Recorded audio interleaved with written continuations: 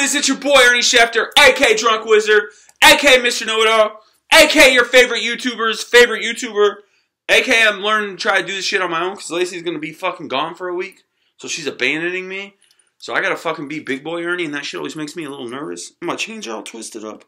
Jesus Christ, this is not how I want to start this video. So, hold on, pause. It's showing like we say pause. Alright. Ernie, focus yourself. Woosah. I have been cooking on this video for quite a while.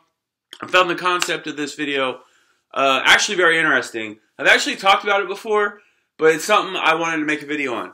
Everyone always talks about how much, oh, the Patriots are the biggest cheaters ever. Patriots, the flame footballs, and it's so fucking stupid. Like, realistically, like, let's be honest here, it's just dumb. It's so stupid. Like, I wish you guys understood how dumb you sound. So tonight, I'm going to tell you who the biggest cheaters in the history of the NFL really are. Y'all ready? It's the Denver Broncos. Denver Broncos are the most cheatingest team in the history of the NFL. Well, Ernie, that doesn't make any sense. I digress. My name is Pierre. It makes lots of sense. I will tell you right now. Let's go to the trusty dusty notebook. So, in total, two different situations. In total. Now, keep in mind, this was in the early 90s, or late 90s and early 2000s.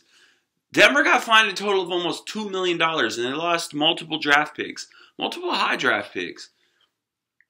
In their first occurrence, they lost $968,000 and a third rounder. Second was $950,000 and a third rounder. Well, Ernie, what did they do? All right, so y'all think deflating footballs are bad, right? Like messing with the temperature of a football. First of all, if you think adjusting the fucking inflation of a football is cheating, you're fucking stupid. Don't be stupid. Be smart. Be smart. Jesus Christ. Assalamu alaikum, feliz navidad, ocho, ocho, ocho. Like, if you really think, yo, I can't save you. If you, Ernie, focus. I know, bro. I'm gonna work. Ernie, all right.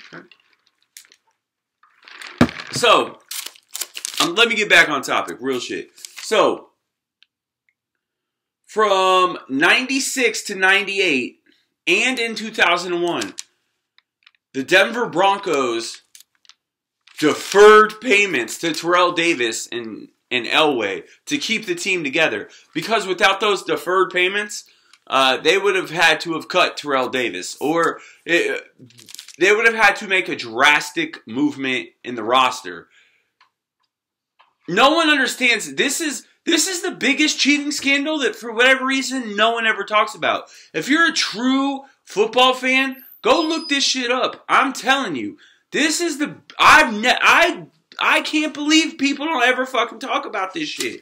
They never fucking talk about this shit. We're talking late 90s and early 2000s, and they were fined almost $2 million. The Patriots were fined $1 million, and that was in like fucking it doesn't make any sense, man. It doesn't make any sense. I realize it's easy to make fun for you guys to hate on the Patriots because they're a great franchise and for whatever people fucking hate greatness. But what the Denver Broncos did was the single most I've never seen cheating in such a direct way in sports. It led to a Super Bowl. It led to a fucking Super Bowl, you dumb fucks. It led to a Super Bowl.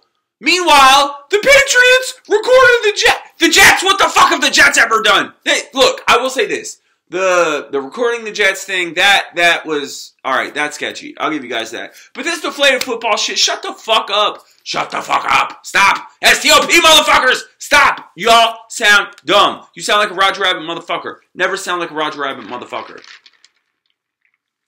So, while y'all are out here talking about, oh, the Patriots are deflating footballs. Oh, the Patriots are doing this. Meanwhile, the Denver Broncos won a Super Bowl on deferring payments on multiple occasions. Multiple occasions. Go look this shit up. Why does no one ever talk about this shit? Arnie Schefter is talking about this shit. That's why y'all come here. I'm giving y'all the truth up in this motherfucker. I'll make sure I ain't miss nothing. So, guys, remember, when you think about the biggest cheaters in the history of the NFL, it's not the Patriots. It's not the Patriots, and it's not even close. So stop. Chill. Pump your brakes. Chill. Chill. Just chill. We're going to go ahead and take a shot for our haters, though. And we're going to take a shot for our supporters. There have been some things recently. I don't want to go too far deep into it because I know no one really gives a fuck about my personal life, but at work, and now I had a really serious family issue that I don't really want to get into on a video, but I do want to say thank you guys for all your support. Like, comment, share, subscribe. Tell your grandmas. Tell everyone. Hit the bell. Watch the videos. Be there for the lives. We'll be live all day Sunday. We'll be live for the Lomachenko fight Saturday night, 9 o'clock. Be there, motherfuckers. Be there, motherfuckers. I missed anything? I don't think so. Fat Casper Mafia! Arnie Army! Stand up. Skirt, skirt! Now, see, this is a weird thing I'm going to have to do. I'm going to have to lean over and hit stop because Lacey won't be here, so this is going to be weird.